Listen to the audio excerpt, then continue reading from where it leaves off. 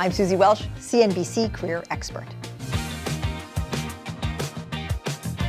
Interviewing tonight, an Alabama housekeeping corporation is seeking a director of operations. To my mind, there were two real standout candidates in Two Maids and a Mop, and they were Kelly and Donna. And why? Because they had stories about themselves. At one point in the interview, they're asked, tell us wow us with your story about yourself. And if you go into an interview, you really have to have a story of yourself. You have to have a story about who you are, what your values are, what your purpose is, what you want to do, and go in with that ready. Don't let them pull it out of you. Have a story about yourself that you want to tell. Now, Denise, she was not the right person for this job for other reasons, but she committed one of the cardinal sins of interviewing, which is that she started talking about money before the offer was made. That is a no-no. It is not appropriate.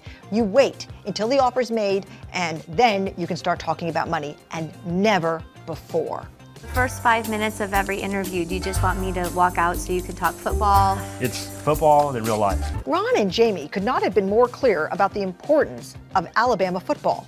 And there they were, and they bring it up with Morgan, poor Morgan, and he just drops the ball, if you'll pardon the pun, and doesn't talk about Alabama football with them. What a mistake. You have to seize on those opportunities for some kind of personal connection and really show that you're willing to be a person who can have fun at the office and talk about things besides the work, because the day is long and any kind of personal connection, shared values really matters. And Morgan, I think he actually lost the job right then when he could not talk about Alabama football.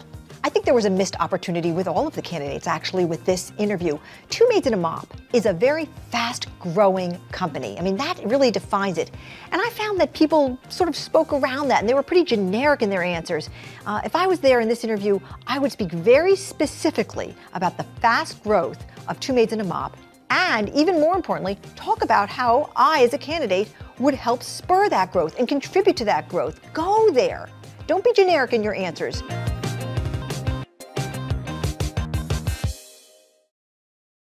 Hey there, thanks for checking out CNBC on YouTube. Be sure to subscribe to stay up to date on all of the day's biggest stories. You can also click on any of the videos around me to watch the latest from CNBC.